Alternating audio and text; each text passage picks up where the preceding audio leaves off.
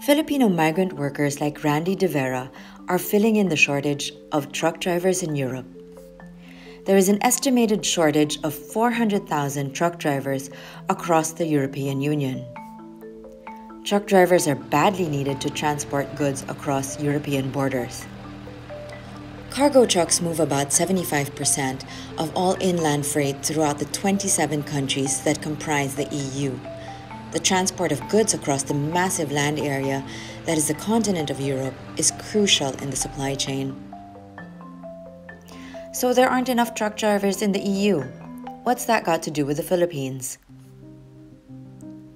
The truck driver shortage has gotten so bad that European countries are sourcing truck drivers from as far away as the Philippines.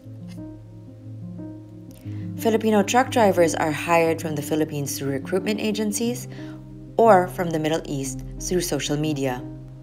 Whichever way they are hired, the Filipino truck drivers enter Europe through Eastern European countries like Poland or Latvia. Transport companies set up operations in these EU member states where wages are lower. They circumvent labor laws and reduce costs by paying low wages to their employees, but operating only in Western European countries. In practice, this means that a driver hired from a low-wage country in Eastern Europe or the Philippines can be paid as little as 500 euros a month. Meanwhile, a Western European driver would be paid an estimated 3,000 euros for doing the same job. This allows transport companies to maximize profits in three ways. First, they operate all over the EU and charge high fees for their services. Second, they force truck drivers to bypass laws and drive beyond regulated driving hours to make as many deliveries as possible. Third, they minimize costs by paying drivers low wages and not providing them accommodations. Either way, it is migrant truck drivers like Randy De Vera who pay the price. Many truck drivers are forced to eat, sleep, and live in their trucks. For Filipino truck drivers, this means making their trucks their home for months at a time. Bathrooms are port outlets on the road. Showers are in gas stations where they have to pay a fee. Resting areas are parking lots all across the European Union.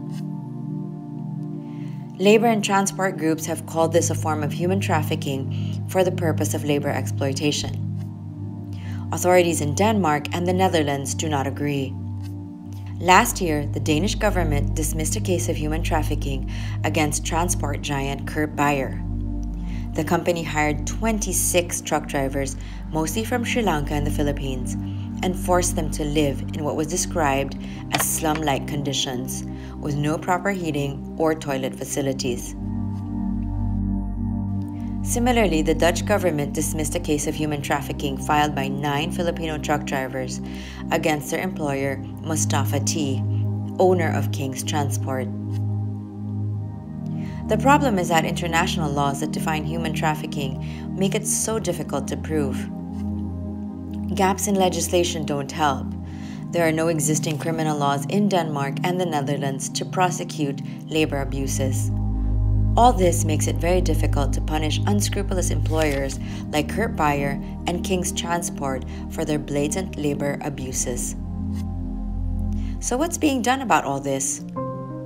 In the Netherlands, lawmakers are lobbying to broaden the definition of labor exploitation to make it easier to punish worker abuse. In Denmark, companies are stepping in where authorities have fallen short. They're hitting Kurt Beijer where it will hurt the most, its bottom line. Several prominent Danish companies have refused to do business with Kurt Beijer as a company that has been implicated in labor abuses and exploitation. The truck driver shortage is predicted to get worse as current truck drivers ease into retirement. Europe will continue to look to countries like the Philippines to fill in this labor supply gap. The Philippines must act now to ensure that truck drivers do not become the new face of human trafficking in Europe.